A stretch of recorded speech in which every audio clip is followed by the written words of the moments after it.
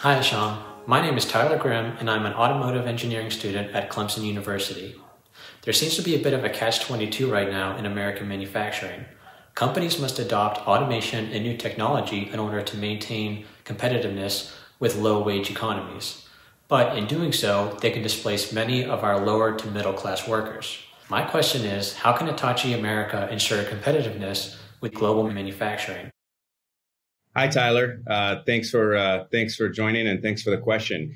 So this is a very common concern when people talk about automation, AI, and robotics. One of our major challenges, we have to continue to be competitive. We have to use digital and automation as much as possible to reduce our manufacturing costs, to manufacture at faster speeds. Our output has to be much greater. If a company does not use these technologies, they're going to be left behind. So at the same time, we also have a responsibility towards our employees and our workforce. It's important for us to upskill our current workforce to make sure that they're ready for the jobs of the future. In the future, there's not going to be anybody interested in those kinds of roles that are very important. And that's where automation and AI will fill that gap. So I think it's a dual strategy to stay competitive, but also be sensitive to the working force.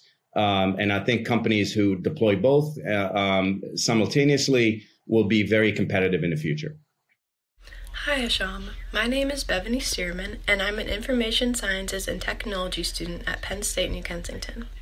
My question for you is, how can digital technologies aid in the manufacturing process? Thank you.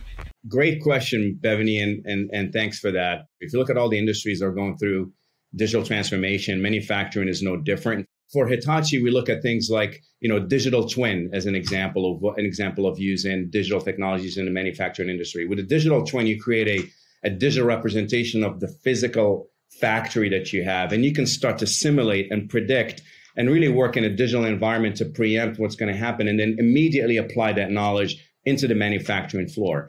That will drive agility in the manufacturing process as well. The only cost-effective way to do that is to use flexible robotics and automation. So you can retool your factory. During the day, you're making this type of equipment or car or component. In the afternoon, you're making something completely different from the exact same assembly line. The more we can predict, the more we can be more agile. I think the better we can be and the more efficient we can be over the long run.